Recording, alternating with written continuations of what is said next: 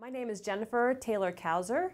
I'm at National Jewish Health, where I'm an adult and pediatric pulmonologist, and I have several publications coming out tomorrow in the New England Journal of Medicine. Cystic fibrosis is a genetic disorder, so a disorder that people are born with, and it causes over time people to have lung destruction because of recurrent infections and inflammation. The reason that happens is because there's a genetic disorder that causes a mutation in the protein, and the protein actually doesn't make it to the cell surface where it's supposed to function as a chloride channel. So the current treatment for cystic fibrosis is really based on symptoms. So we treat people's chronic infections, the thick mucus in their lungs, with things like pulmozyme, hypertonic saline, chronic inhaled antibiotics.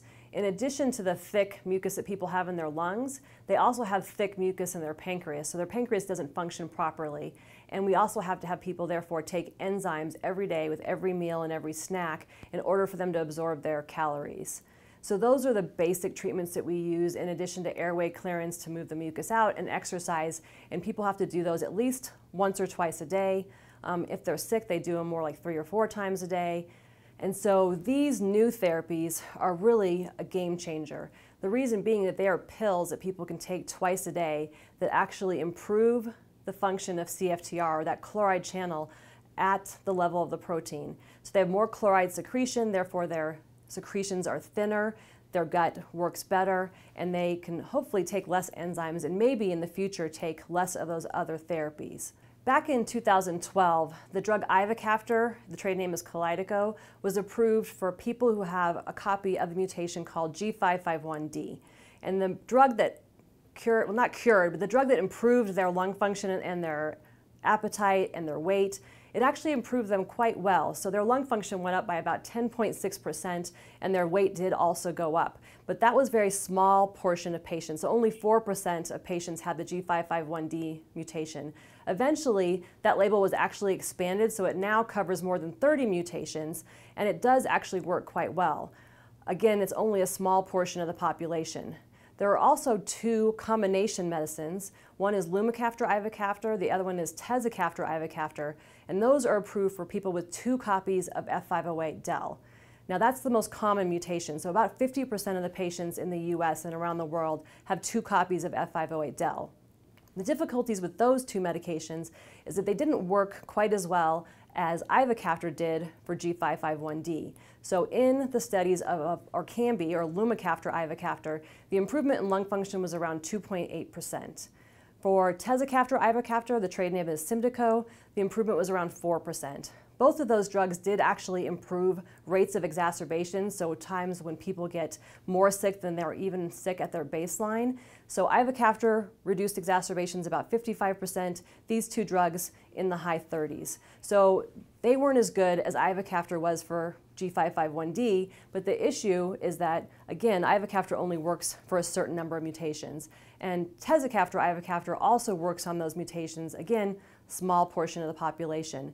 The really incredibly exciting thing about these new drugs that just are going to be reported tomorrow in the New England Journal is that they will help 90% of the people with CF. So again, currently Tezacaftor Ivacaftor is a double combination that's approved for people who have 2 copies of F508del or 1 copy of F508del and something called a residual function mutation, so it responds to Ivacaftor. And the difference with the triple combination, either 445 or 659 plus Tezacaftor Ivacaftor, is that it can help that F508del protein move better to the top of the cell surface. Under normal circumstances, that protein is very misfolded and therefore is degraded by the cell before it gets to the top of the cell to function as a chloride channel. If you add 445 and Tezacaftor, 2 correctors, they can help move that protein to the top of the cell, and then the Ivacaftor helps it work better. So the triple combinations help those F508del proteins make it to the top of the cell and function better once they're there. So the exciting news in this paper that's coming out is that we were able to improve lung function in people who have 1 copy of F508del and a minimal function mutation around 13%. And in people who have 2 copies of F508del, we were able to improve lung function on top of the improvement seen in Tez-Iva around 10 to 11%. And so with the triple combination of 659 and Tezacaftor, Ivacaftor, we saw very similar results. So in the F508del minimal function patients, there was an improvement of around 13%. And again, in the homozygous patients, you saw additional improvement above Tez-Iva of around 9 to 10%. So all of these drugs are actually metabolized by the liver. And one of the things that we've noticed as we've done these studies over the last 6 to 7 years is that people with CF do have a lot of fluctuation in their liver function tests. We did see 2 people who had some changes in their liver function tests, one who had to stop the study and one who just had drug interaction. So it's going to be something that we'll watch in the phase 3 trials. We definitely don't think it's a game stopper. Very few patients, out of the 73 in each of the studies, had difficulties with their liver enzymes. The reason we chose to go forward with 2 different combinations is because we want to have the best chance to be able to expand the use of modulators for 90% of people with CF. So there's always a chance in drug development that you're going to have, for example, a safety signal that you weren't expecting. And so we wanted to have basically 2 shots on goal. And so we'll decide both on safety and efficacy which one of these 2 triple combinations is the best one to move forward to submit to the FDA. Well, so Tezacaftor and Ivacaftor are part of these triple combinations. So for sure, those 2 drugs will still be in that combination. We most likely will not need to use Kalydeco or Ivacaftor alone, and I think that my prediction would be that Orkambi will be no longer necessary because you're going to have people who are on this triple combination therapy, and it works much better based on the phase 2 trials than a double combination alone. So I think another really exciting aspect of the data from these trials is the improvement in the patient-reported outcomes. So the Cystic Fibrosis Questionnaire Revised is a CF-specific patient quality of life measure. We think that the minimal clinically important difference is 4 in that test. So if somebody improves their score by 4 on the respiratory domain, that's clinically important. In these studies, we saw improvements of 20 points in people's quality of life scores.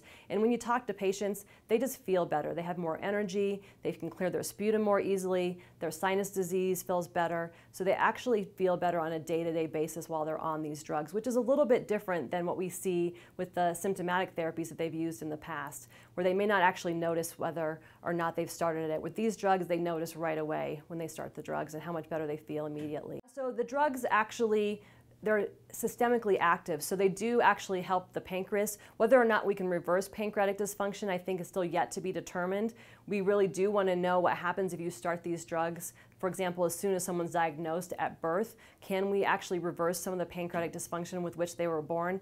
Those questions are yet to be answered. We do know that people do gain weight when they start these drugs, so their pancreatic function is improved while they're on these triple combination therapies, as demonstrated by their weight.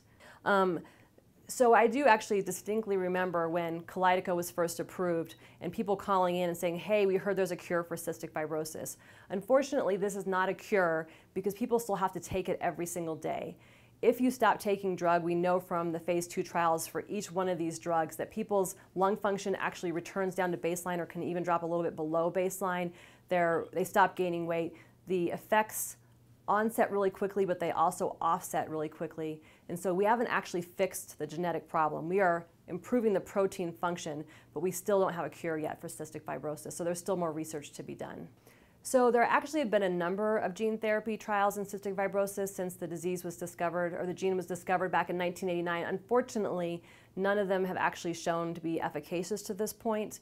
They are still doing a lot of trials in the UK actually looking at gene therapy, trying to get better transfer of the corrected gene into the lung. But it's very difficult because the lung is meant to get rid of things that aren't supposed to be there. So if you inhale something that you're not supposed to inhale, like a bacteria or a fungus, your body clears it up the mucociliary ladder and you cough it out. And so when you try to introduce a foreign body into the lungs try to fight it off. So it's very difficult, particularly in the setting of cystic fibrosis where you have to get through layers and layers of thick mucus to get that gene delivered to the correct place.